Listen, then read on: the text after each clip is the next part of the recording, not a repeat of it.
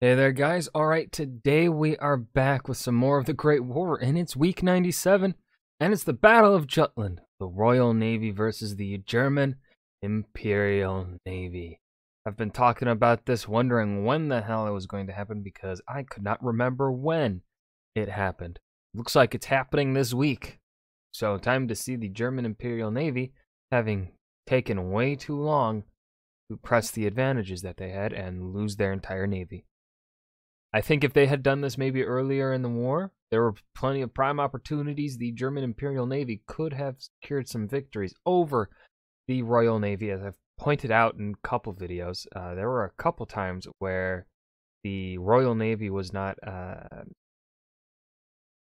wouldn't have been as, was more spread out and probably wouldn't have been able to handle the German Imperial Navy in those first couple years. But now, Now we're well into the British blockade. The Royal Navy's got their shit under control. I think the German Imperial Navy is going to get pretty handily smashed here. Because I can't remember exactly how close of an outcome the Battle of Jutland was.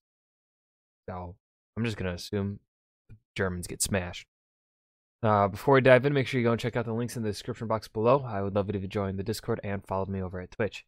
Okay, got it? Good, let's dive in. Since the beginning of the war, the two most powerful navies in the world had failed to decisively engage. The British Navy instead blockading the Germans to deprive them of supplies, the Germans harassing international shipping with U-boats. But that changes this week when mighty ships clash. Whoa. 100 years ago this week was the Battle of Jutland. Jutland.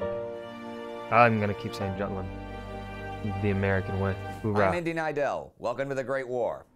Last week at Verdun, the French tried and failed to retake Fort Douaumont, even though they had managed to achieve air superiority there. And the Austro-Hungarian Imperial Army continued its advance in Italy in the Trentino offensive. I'll look there first today, as that offensive continued this week. Now, within 2 weeks of the initial attacks, Italian Army Chief of Staff Luigi Cadorna had managed to get a new army of 180,000 men to the Trentino, and the Italian Fifth Army would guard the valley. Good job, Cadorna. You know how to move troops around. He's figured out first grade. He's graduated first grade. I'm so proud of him. Hopefully to prevent the Austrians from spilling out onto the plains of Veneto. But this week, the Austrians took Arciero, just a few kilometers from the plains. Asiago soon fell as well, and Cadorna exploded heads in the government by saying that if enemy pressure continued, he would order a full-scale retreat almost to Venice. Maybe if you were a competent commander, Cadorna. This motherfucker's a gaslighter. He's just like, it's not my fault I'm a dumbass, it's your guys' fault. 30,000 Italian prisoners had been taken so far. The week also saw some action on the Western Front. The endless meat grinder at Verdun was still in full force. But further north at Ypres, the Battle of Mont Sorel, in older sources sometimes called the Third Battle of Ypres, began on June the 2nd and saw two German attacks that penetrated the British lines 700 meters on a 3-kilometer front. The road to Ypres was now open and undefended. Dun, dun, dun. The real news this week, though, was at sea. Both the British and German fleets were by this time becoming more aggressive. Commander of the British fleet, Sir John Jellicoe, such a British name, wanted to trap the German high seas fleet, and his opposite number, Reinhard Scheer, in a very, very German name too, was trying to force a mistake. Scheer sent his fleet into the... Wait, hold on. How old is Scheer? 1860. Oh. Jellicoe. Older. Skagerrak to attack any British light forces and shipping there. But the 16 German battleships and 6 pre-dreadnoughts, 5 battle cruisers, 11 light cruisers, and 63 destroyers also... Oh, this is a big battle. I didn't think they brought that many ships. ...wanted to come into contact with the British Grand Fleet, hoping to break it and the naval blockade of Germany. However, aided by the intelligence operatives of Room 40, who decoded German wireless signals, Jellicoe was forewarned and sent out his fleet. But the British were, in fact, heading into a trap. There were nearly a score of U-boats waiting for them. But Scheer would be disappointed, since the ocean is big, and the Grand Fleet, 28 British battleships, 9 battle cruisers, 34 light and armored cruisers, and 78 destroyers passed them unobserved. How the fuck does that many ships get past? Huh? I understand the seas are big, right? They are deceptively large. But still, you would think that, like, the Germans would have had, you know, their submarines a bit, like, spaced out in a way that maybe they couldn't have. How does a fleet that big get passed by unknown? Also, the Germans, what are you thinking you can take on 28 British battleships? You that confident that your battleships are that much higher quality than the British?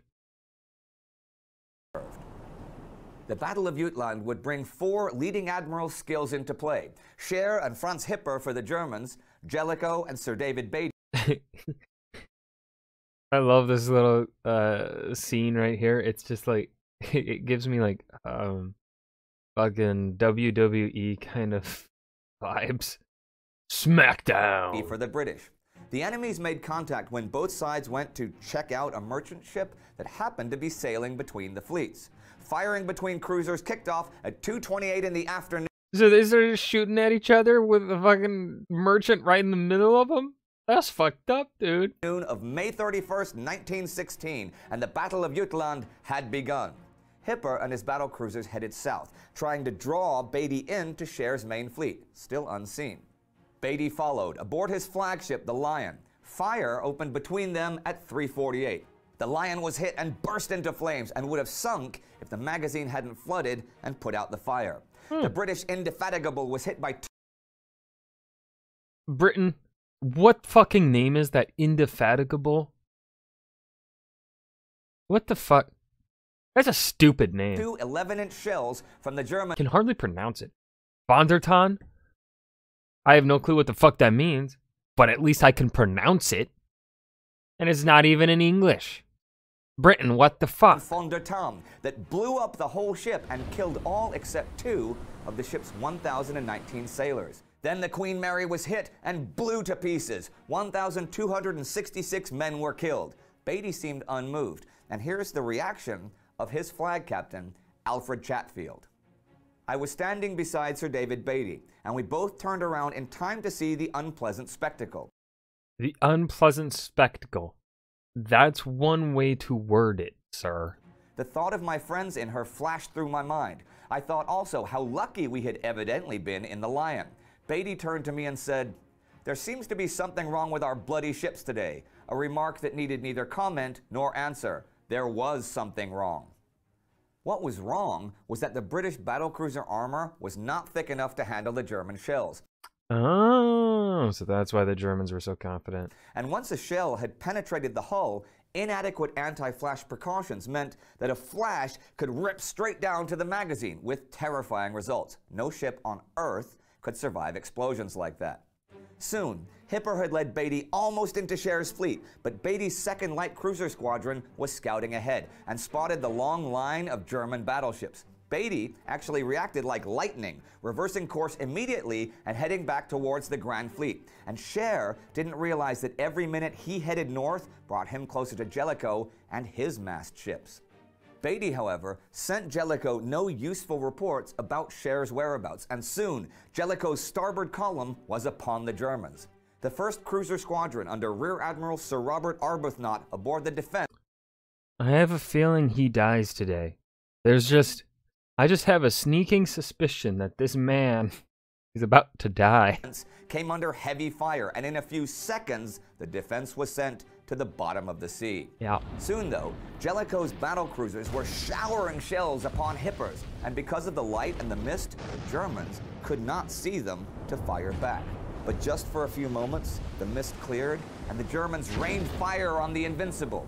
The British naval maxim that speed would be our armor was put to the test and found wanting when the Invincible exploded at 6:34. Only That's a big-ass explosion. Holy fuck. 6 men survived out of 1,032. Ooh.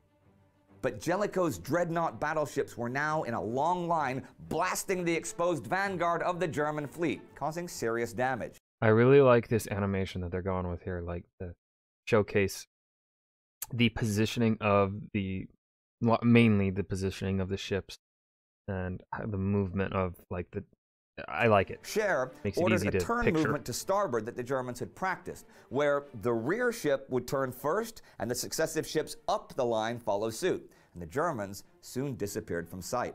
Jellicoe did not follow. He changed course and put himself between the German fleet and its base at Wilhelmshaven, and when Scheer turned his ships again, they were again headed directly for the British, and they came under heavy fire. He turned his battleships away and ordered his battle cruisers to cover the retreat. They took terrible damage, the kind no British battle cruiser could have withstood. But the Germans had better armor and were better subdivided below into watertight compartments. The Germans got away, but the Grand Fleet was still between the High Seas Fleet and its port. And when darkness fell, the question was, could Scheer evade the British by night and return home? Since several of his battle cruisers were near to sinking, Scheer took the shortest route, via Horn's Reef, but Jellicoe didn't know this, and based on his last reports received, he thought the northern Frisian coast was the likely German route. So Jellicoe headed there. Ooh, this painting is very cool. With his destroyer flotillas following 5 miles behind to cover the Horn's Reef Channel. So Jellicoe's destroyers crashed into the German fleet, but the British, unlike the Germans, did not have properly shuttered searchlights, no star shells, and pretty much no nighttime identification signals. So they were really wary of firing on the black shapes heading towards them in the darkness in case they were their own ships. Oh, and nobody told Jellicoe, with his mighty dreadnoughts 5 miles ahead, what was happening. The British did manage to destroy the pre-dreadnought Pommern, killing her crew of 844, but the High Seas Fleet swept past the British in the night. They didn't destroy the destroyers? That's a missed opportunity. The battered and bruised German battlecruisers, some even incapable of attack, limped through the British columns and were sighted several times, but none of the dreadnoughts opened fire on the incredulous Germans. The Grand Fleet sailed on, preparing for a new battle at dawn that would not happen. Scheer reached Wilhelmshaven in the early afternoon. The Germans lost 1 battlecruiser, 1 pre-dreadnought, 4 light cruisers, and 5 destroyers. Really not much at all. The British lost more, 3 battlecruisers, 3 armored cruisers, and 8 destroyers. So this is, I'd count this as a German victory. Unless we go by percentages. If we go by percentages, the Germans probably would have lost more in that regard. But based on pure numbers, British lost. 1,551 German lives were lost against 6,094 British. And the Kaiser commented that the spell of Trafalgar is broken. But here's the thing. The German fleet did not again seek out battle with the British fleet. And Scheer wrote to the Kaiser about the battle that real victory could only be achieved by sending U-boats to sink British merchant ships. So the status quo would continue, which for Germany actually meant a strategic defeat. And we come to... They had a good... Okay. So even after the Battle of Jutland, however the fuck you want to pronounce it, the Germans actually continued to have, at least in 1916. By 1917, probably not. 1918, definitely not, because that's when they could also have the American Navy in. But 1916, it sounds like the Germans could have done some damn good damage on the Royal Navy and possibly even broken the blockade, but they never tried. They went to one battle, suffered some, say, heavy losses, but... To the end of another week. The Austrians on the move in Italy, the Germans blowing holes in the lines at Ypres, and a gigantic naval battle in the North Sea. And that battle was a real blow for British prestige. I'm going to end today with an observation about the press and propaganda during the war, which we've talked about before. But you can really see it in action this week, as the British Admiralty released one communique about the battle, and then another with a different spin, thanks to Winston Churchill, which painted things a bit rosier. The upshot of this was scenes like Vera Brittain in her London hospital saying, "Were we celebrating a glorious naval victory or lamenting an ignominious defeat? The fuck does ignominious mean? We hardly knew." Each fresh edition of the newspapers obscured rather than illuminated this really quite important distinction. By this point, though, nobody really knew what was going on anymore. If you'd like to learn a little bit more about... And that was the Battle of Jutland. Royal Navy versus German Imperial Navy. The Great War, week 97.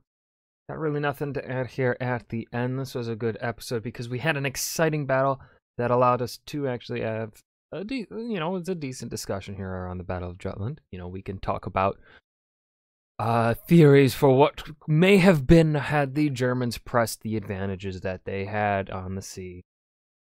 But unfortunately, or fortunately or unfortunately, they did not.